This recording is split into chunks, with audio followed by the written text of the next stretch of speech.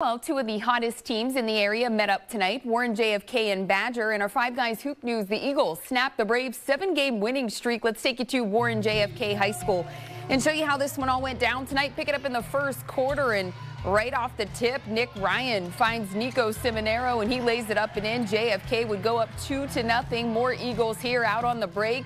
Michael Condolian to Simonero. He finishes at the rim. JFK up 8 on a 12-0 run. And then it's Duncan Moy here, working in the lane, gets the floater to go. Big night for him, 26 points. Badger down 10 at this point. At the other end, it's Simonero, gets it behind the arc, and he's going to knock it down. JFK would go up 13. Here comes Badger, though. Jack Harnett, the rebound, drives in, gets the layup to go. Braves down 13 at this point, but just too much JFK in this one. Condolian to Ryan for the alley-oop here. JFK gets the win tonight, 78-41. They move to 9-1 on the season.